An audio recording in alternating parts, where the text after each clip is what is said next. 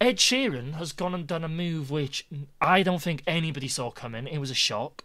He has done a collaboration with Pokemon Go, which is very, like, random. It's just like, wait. People still playing that. Yeah, it's still massive. It is still massive. It's huge. That was amazing back in the day. When everyone was playing it, oh, like, you'd go down yeah. the high street in Bangor, and you'd be playing it, and it is, like, brand new, and you walk past, you see everyone else playing it, yeah. and everyone goes to the same Pokestops it was to that catch Pokemon and stuff. Bro, summer 2017 or 2016 or something like that. It was brilliant. People running around the street in real life catching Pokemon. That was like a dream come true for young me. Me and a mutual friend that you know really well as well. We used to go around in his car and like that scumbag. Oh yeah, that guy. We used to go around in his car, I hate him. and we used to spin Pokestops and that. And then one time we went to the Premier Inn, right? Because there were Pokestops there, and he reversed straight into the wall and knocked it over, and it was brilliant. And then he drove off, and there was nothing said about it because his car was built like a tank, Right. so his car didn't get damaged. The wall was knocked. No one asked any questions. It's still damaged now, but anyways. So what's Ed Sheeran doing with it? Ed Sheeran has decided to make this collaboration. His hoodie is for free in the game or something like that. But on this collaboration event, his music will play in the background of Pokemon Go at night or something like that. So instead of the normal background music, it'll be Ed Sheeran songs, I think.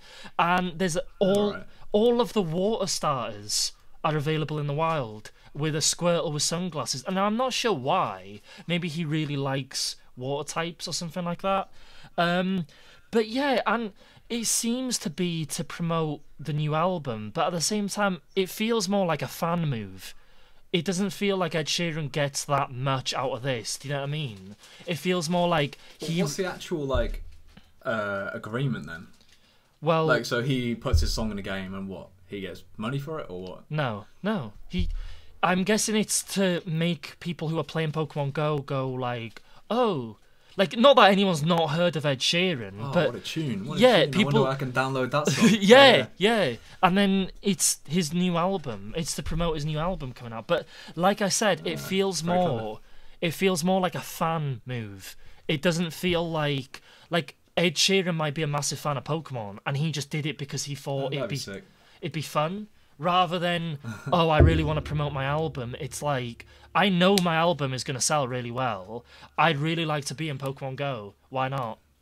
I feel like if Pokemon Go was like at the peak it used to be, like, and Ed Sheeran or someone did that, that would really help sales. I don't know how popular Pokemon Go is right now. I feel like it's not as... I feel like the game is better because I think they've just been constantly upgrading it and stuff. Yeah. That, from what I've heard at least. Because at first I remember it was like pretty buggy, but everyone used to play it anyway. But yeah, like, I imagine like if you heard Ed Sheeran songs all the time in it, that would be pretty safe. Same with, I think in Fortnite they do stuff like they previewed the latest Star Wars film. Yeah, and they like you heard the Emperor's voice at different points. And in the not game just and that, stuff like but they had concerts, live concerts playing in Fortnite, and that just reminded me there will be a live Ed Sheeran performance, I think, in Pokemon Go at a certain time. And I'm like, what in the... This is a madness. It's such a new... Awesome, not gonna lie. But I was just going to say about Pokemon Go, it is still massively popular because they did a real-life Liverpool tour, obviously in Liverpool, and apparently a lot of people attended. Oh, sorry, where was the Liverpool tour? It was in a place called England, in a small little place called Liverpool. I don't think I mentioned that. And no, you did. It was massive. Apparently, it was massive. So I was like, oh, so it must still be, big. This is a clip from the Fireside podcast. Check out the full podcast link below. Side.